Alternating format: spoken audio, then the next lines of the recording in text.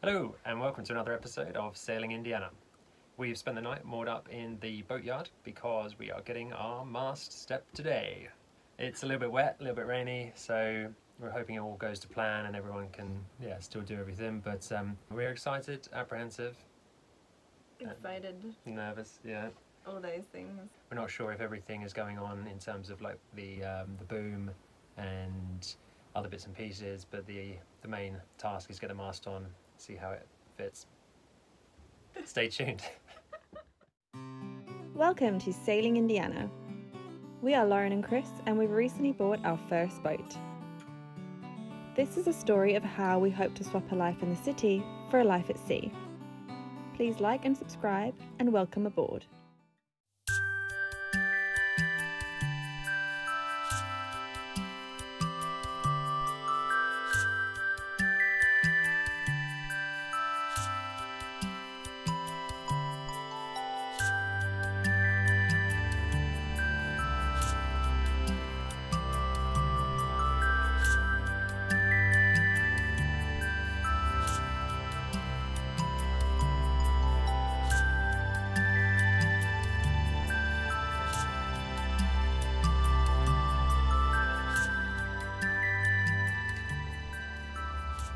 Our mast has been here in the boatyard since February.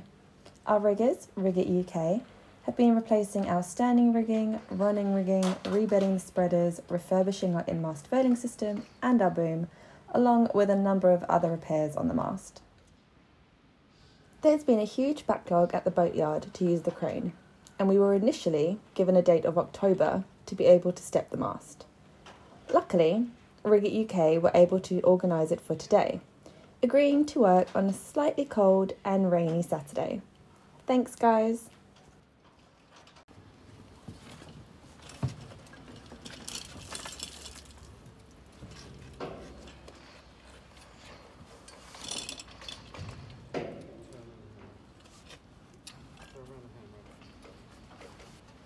Parts of the process were less graceful than others, but there's not many ways you can get a 50-foot mast over a 20-foot wall.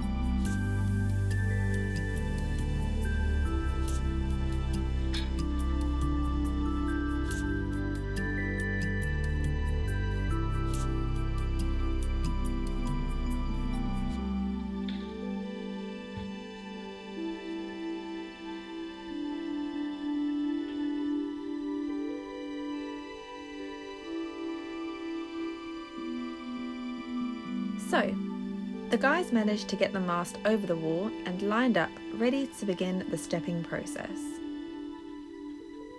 We watched on in anticipation, this being the second time this year we'd seen our mast dangling from a crane over Indiana.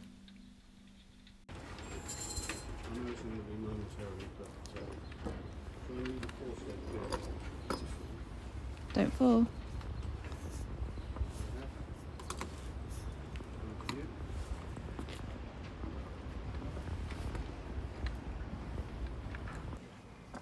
Now, can we jib out towards the centre of the boat, please? Yep. Nice and slowly, because we've got to take the forestay forward.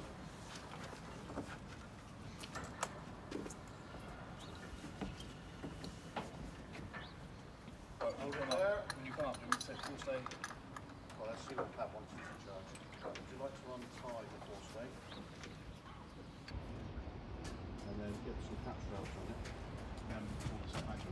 Then jib forward on the crane whilst lowering and put the forestay on the front. But there is an inner forestay.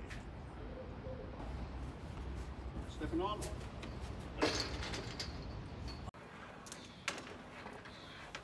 Anyhow, can you jib out, please?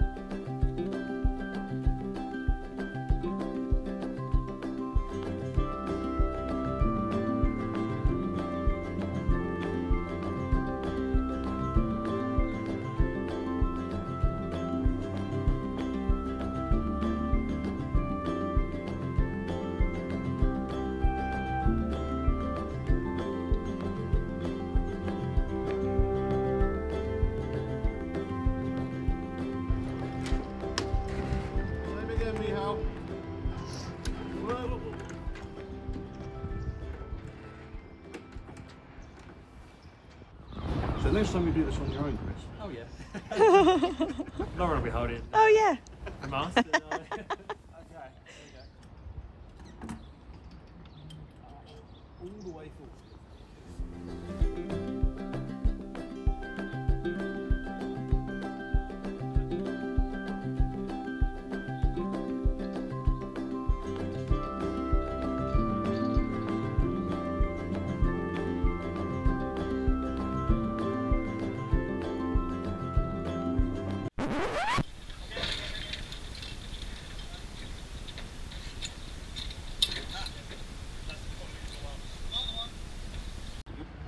So attention on the sling.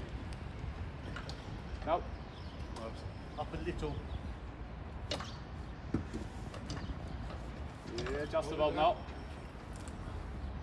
Okay, don't put the back.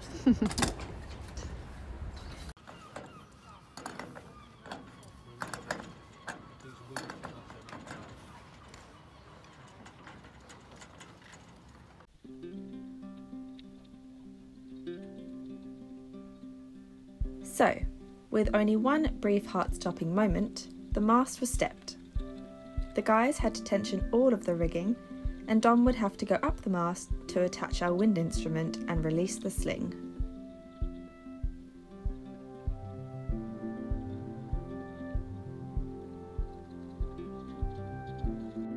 There were 2 aft lower shrouds missing when we bought the boat.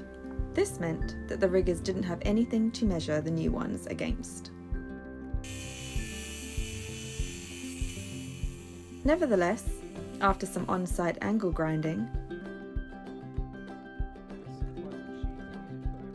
and swaging, the job was done.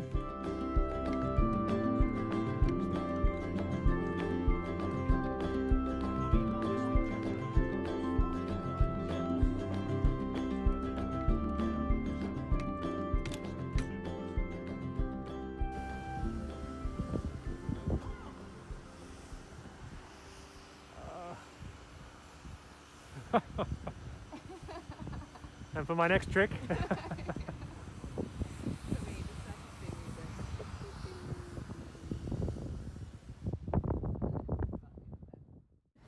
brave. Today is pretty nice. Yeah. It's windy. A couple of times I was on the top when it was very windy. Oh, and it's just. Yeah. That's nerve-wracking. The boat is rocking on the deck, but the top is very windy. The effect. Sunglasses are crucial. As you can see, Pat looks like he was living on Caribbean island. Yeah. He's very He's, tanned, yeah. yeah, and he's just dropping here, yeah. And that was. The work was done for the day, Yeah. and the riggers were just finishing up. Yeah. We still need a boom and our sails on, but let's take one step at a time.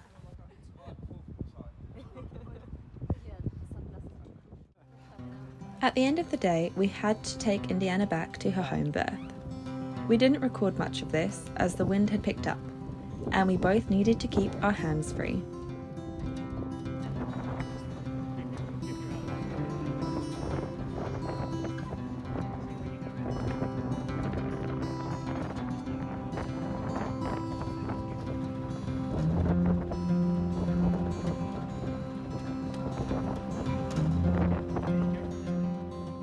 We do want to say a big thank you to one of our pontoon neighbours, Jeff, who came on board with us and offered great advice and assistance.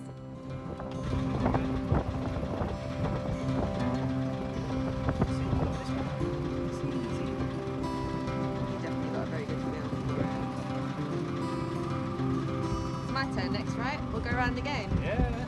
I can get another sun down. Yeah, I'll just wait for the weather to quiet down and then I'll do it.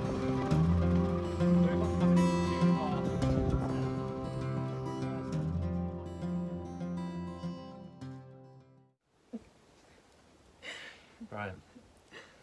Hello. Good morning. Let's try it again. Hi. No. Okay.